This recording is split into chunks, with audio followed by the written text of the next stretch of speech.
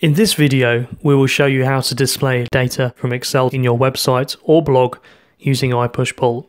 So let's get started. First, sign up to ipushpull and install the ipushpull Excel add-in on your computer. Now open Excel, click on the ipushpull ribbon and log in. Select the data that you would like to appear on your website and then click Push in the ipushpull ribbon within Excel. When the dialog box opens, select the page you would like to push to in your folder. You can filter pages or create a new page in your folder.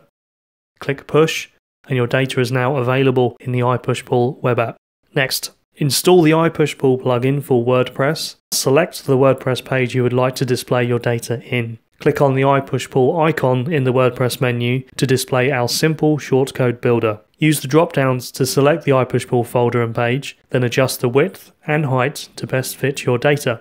Click Insert Shortcode to finish. When you publish your page, your Excel data will now appear on your website. And from now on, every time you push an update from Excel to ipushpull, your WordPress page will update automatically. And did you know you can also use ipushpull to display live updating data in your website? To find out more and for more tutorials, please visit our support site.